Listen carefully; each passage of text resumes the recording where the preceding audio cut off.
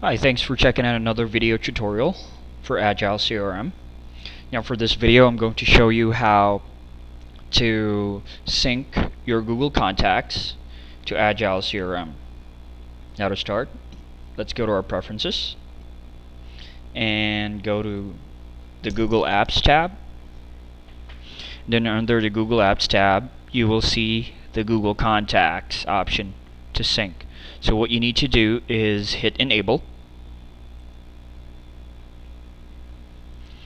Now once you hit enable, it will ask you to allow Agile CRM to access the app. Now once that's done, you will have further options on how you want to sync your contacts. Now for type, you can select Google Contacts added to Agile, or you can choose Agile Contacts add to Google, or you can do both ways. For this video, let's just choose Google to Agile. You can also choose where to sync it from. You can choose from these menus or options, but for now let's choose My Contacts, which is recommended. And for the frequency, you can actually do the sync daily, weekly, or monthly. So for now let's choose once, or only once, and then let's hit sync.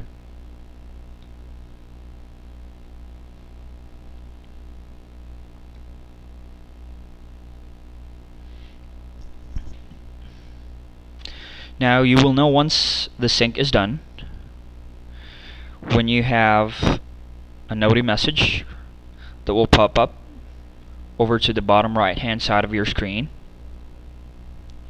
and it will say that the contacts have been added.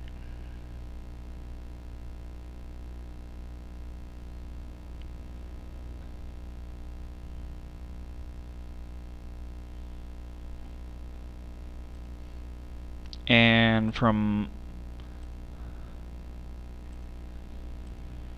my Google Contacts, you can see that I have